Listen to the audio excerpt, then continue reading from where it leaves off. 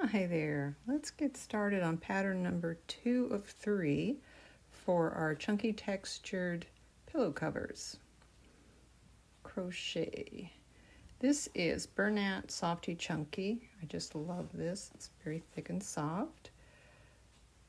The last pillow, there's 400 grams. The last pillow took 360 grams. So there was a little bit left. I think what I'm going to do with the leftovers is make some granny squares and then see what I can make out of those.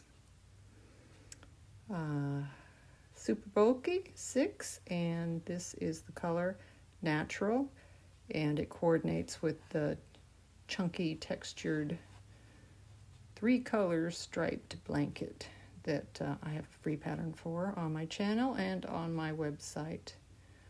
All right, let's get started. You're going to chain 37, just in case you don't yet know how to make a slip knot. This is how I make one. Leave myself a long tail, make a loop with that tail, pull it through. And I'm using a 10 millimeter, as I said, crochet hook, 1 darning needle with a small eye for sewing the buttons on, 1 darning needle with a large eye for weaving in your ends, and 3 1-inch buttons. I'm using the same buttons for all 3 pillows, and I have the link for those, a whole set of different buttons that are really cute on my website where the pattern is. And as always, just a pair of sharp scissors. I'm keeping it a little bit dark in here on purpose so that you can see the stitches. All right, I have my slip knot. Let's make a chain of 37. 2, 3, 4, 5, 6, 7, 8, 9, 10, 11, 12, 13, 14, 15, 16, 17, 18, 19, 20, 21, 22, 23, 24, 25, 26, 27, 28, 29, 30. We're almost there. 31, 32, 33, 34. Oops. Getting fancy there. 35, 36, and 37. It will measure approximately 18 inches. Now, we're going to go into the second chain, the back bump of the second chain. This doesn't count. 1 chain, 2 chain, go to the back bump, and we're going to work double crochets all the way across. This is the same pattern that I used for my blanket. Not going to make stripes. This one will be all one color. Continue going across. You'll end up with 36 double crochets. If you lose your back bumps, turn it back around, find your chain, bring it back around. That's your back bump. So all the way across with your double crochets in the back bump only.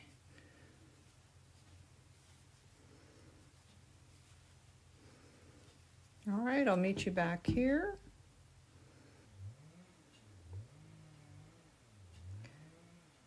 All right, you should have 36 double crochets in the back bump of your chain, and it should be measuring somewhere around 18 inches, more or less. You can stretch it out a little bit. I apologize if there's some noise in the background. I live on a farm and we're having some tree work done today. All right, now we're getting into the pattern. At the end of the row, chain 1. It's the same exact pattern as the blanket. right back. All right, as I said, it's the same pattern that we had for the chunky textured 3-color blanket. You're going to make 4 single crochets, 1 in a full stitch, 2, 3, 4, followed by 4 front post double crochets. Find your next. There's 1, 2, 3, 4. Find the next one. Go behind it. Pull your yarn through. Pull your loop up, even with the others. Pull through 2. Pull through 2. We're going to do 4 of those. 4 front post double crochet. I hear the chainsaw in the background. Just doing some tree trimming. We have a lot of oaks. They're beautiful, but they need to be trimmed back every now and then. Okay, 1, 2, 3, 4. 1, 2, 3, one more. Go behind that. Pull up even with the other loops. Yarn over. Okay, so continue that all the way down to the end of the row. 4 single crochet, 4 front post double crochet, 4 single crochet, 4 front post double crochet. I'll meet you at the end of the row. All right, I want to give you just a quick tip. If you're not sure where your next single crochet goes, come behind. Count 1, 2, 3, 4. That next stitch will be where your single crochet goes after your front post double crochets. And continue on. Okay, I'm on my last stitch of this row. You should have 4 single crochets at the end of your row. Chain 1, turn. This next row, row 3, will be all single crochets across. Just make sure that you don't go into that row below. Stay on the top row. Start in your very first chain, all single crochets across. It's going to be a repeat of rows 2 and 3 the rest of the way, but I will join you at the end of this row and just talk you through how to go through the front post double crochet. All right, at the end of row 3, the single crochet row, chain 1 and turn.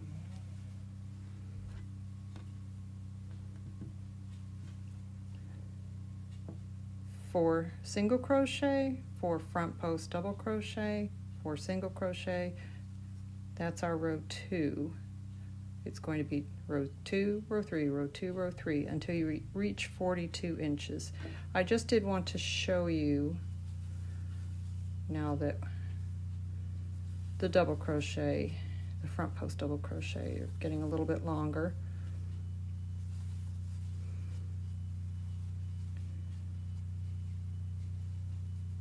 You want to come under these horizontal bars and behind that post. Bring your loop up and complete your double crochet. Bringing the loop up helps to keep it from puckering. Let me do that again. There are your horizontal bars. Go under those, behind your front post double crochet, bring that loop up,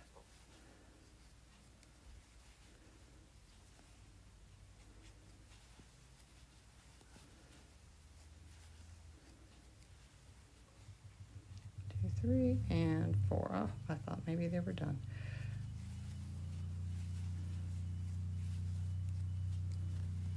And continue on.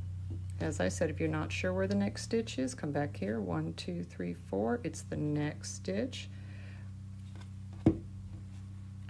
If you're not sure where your next double crochet goes, count your last ones. 1, 2, 3, 4. The next one starts here.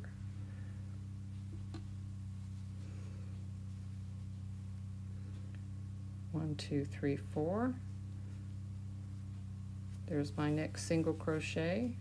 1, 2, 3, 4. If I'm not quite sure which double crochet I come into next, 1, 2, 3, 4.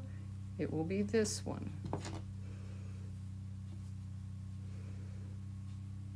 Go under. It gets easier and easier. The longer your pattern goes on, you can just feel where to go behind your front posts. So continue that. It's just row 2 and 3. The next row coming back will be all single crochet, and then 4 single, 4 front post double, 4 single, all the way until you get to about 42 inches. If you want to go a little bit further than that, that's great. And you want to end on a single crochet row, the row 3. That will be your final row before we do the buttonhole row. All right, I'll meet you back here. All right, so I've decided with this second chunky textured pillow cover to make it a lumbar pillow, because if you make it the same size, the 20 by 20, to fit the 20 by 20 pillow form, you would have to buy another skein of yarn. This is kind of a yarn eater, this pattern. And if you're making all 3, I think it looks really good to have a lumbar pillow in between the other 2. So it works out well. You can still make it bigger if you want to. Go to the 42 inches. You just have to understand that you need more yarn. Mine is right at 26 inches. It's still 18 inches wide. And that's going to fit a 12 inch by 20 inch pillow form. And that will be just perfect. So I ended on a row 3, or the single crochet row. I'm going to chain 1, and we will do our buttonhole row. Here we go.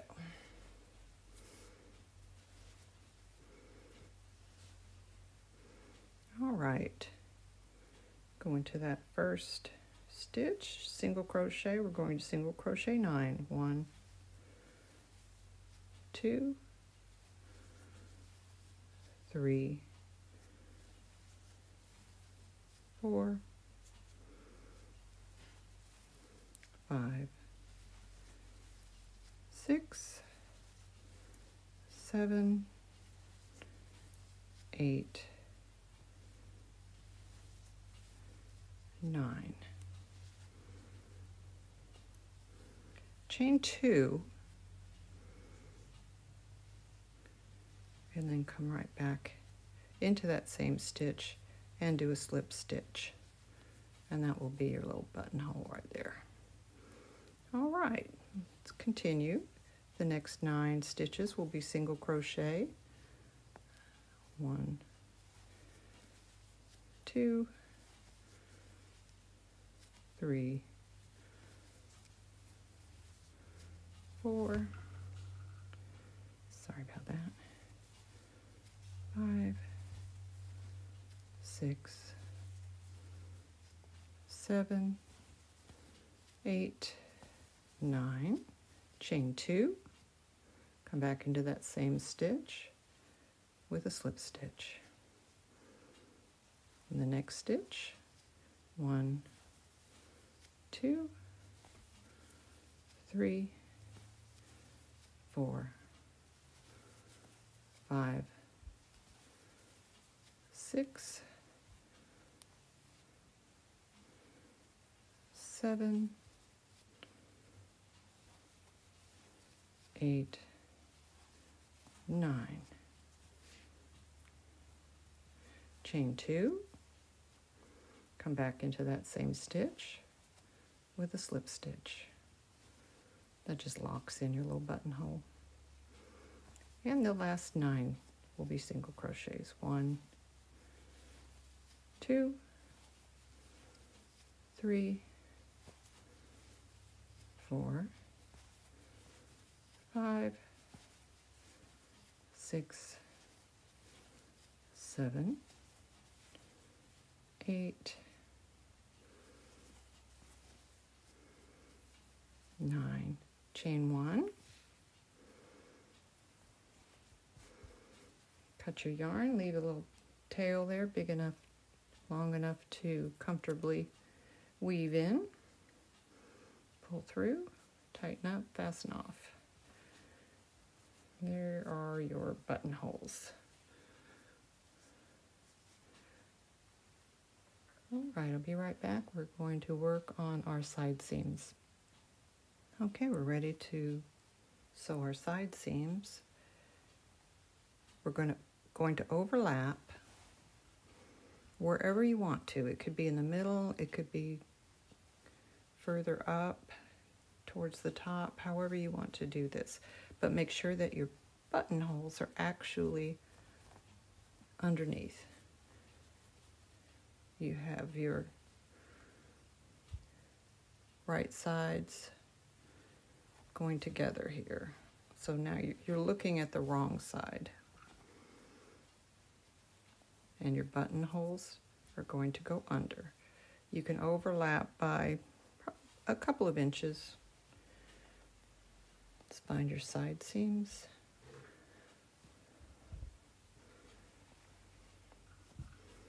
The important thing to remember is however far you decided to overlap on one side, make sure you do the exact same thing on the other side. Again, make sure your buttonholes are on the bottom there underneath.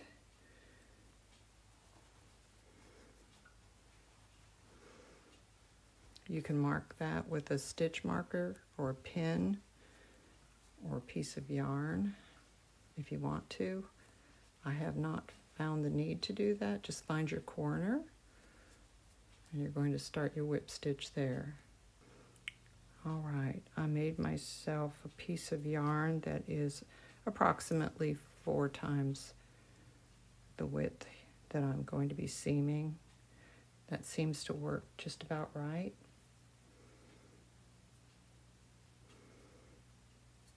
I think I need to retire this needle. I like it because it's nice and bright. I can see it. All right, so just attach it here at the corner. Make sure that you get stitches from both sides. Come all the way through. Tie it 2 times, nice and tight, and leave yourself a little bit of a tail to weave in. It just helps so that nothing comes out when you're laundering it, or when the kids are tossing it around. You just want it to stay together. So there's your whip stitch is just going to be coming from one side to the other. I'm going from the bottom to the top. If you split through the yarn, that's perfectly fine, possibly even preferred, because it will help to keep the stitches together. It's not necessary. The only thing that's necessary is to make sure you go through stitches on both sides and try to keep it, whoops, hitting my camera, sorry,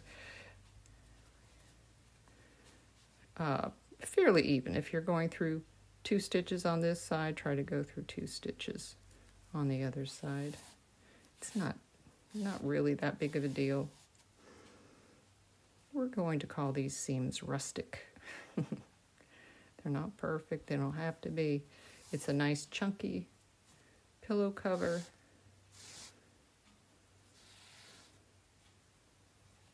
All right, continue with that. Just like I said, make sure, however much you want to overlap. When you get to here, make sure you're going through all 3 thicknesses to get that down, and go down to your corner, and there you will tie off, make a knot, leave a tail so you can weave it in. Do the exact same thing on the other side, and I'll meet you when we're ready to put our buttons on. See you in a bit.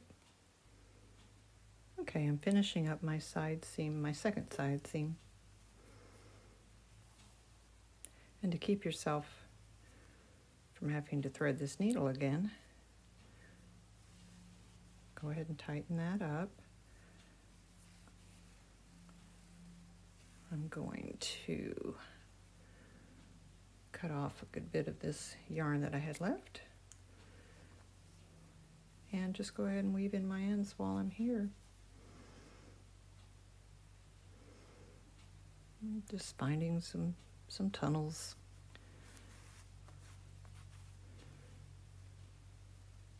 I'll go in a little bit further since I have plenty of yarn. And then I'll come back, kind of in and out. And one more time.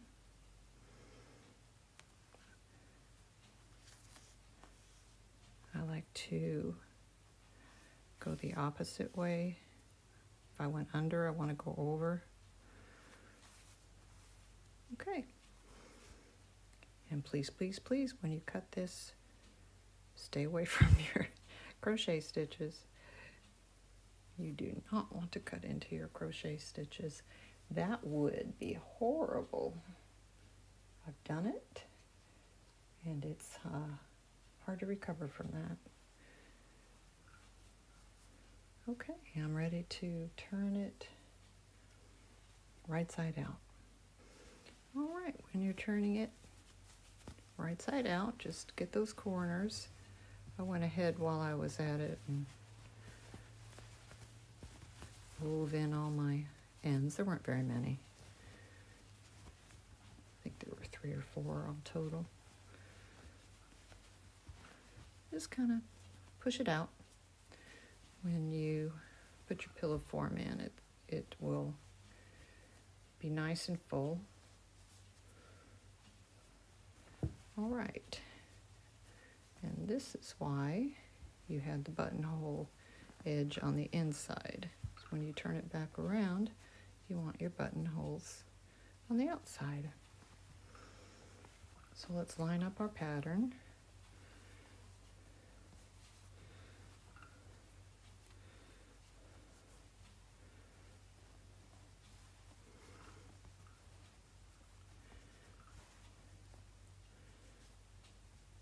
All right, so the buttons are going to come just to the other side of your 4 front post double crochets. Line up where your buttons will go. I'm still deciding. I think I will go with the same buttons. Gives it kind of a minimalist look, Scandinavian kind of look, I guess. And it will match all of the others. So mark where your buttons will go. And give yourself plenty of yarn so that you only have to, I'm sorry about that, I'm finding some yarn over here. You only have to thread this tiny little eye of this needle that you need to be able to fit through the buttons once. Now, you have a nice long piece. I found the easiest way to thread this very thick yarn through is to separate the 3 pieces here. And thread it through your needle just 1 piece at a time. Just make sure they're going the right direction. Whatever direction the first one went in, the next one needs to go in that way as well.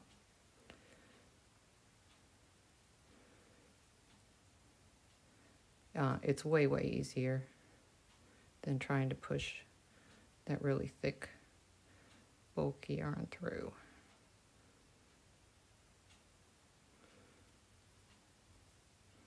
All right, I'll do my last piece and I'll meet you back here. All right. Now all those little ends are on, you can pull it through. I made a really long piece because I don't want to have to do that again. So we've decided where our buttons are going.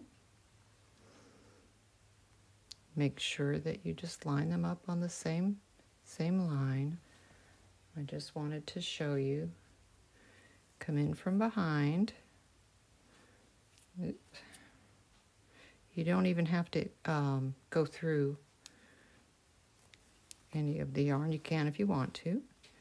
Leave yourself about 3 inches or more. Come through your button.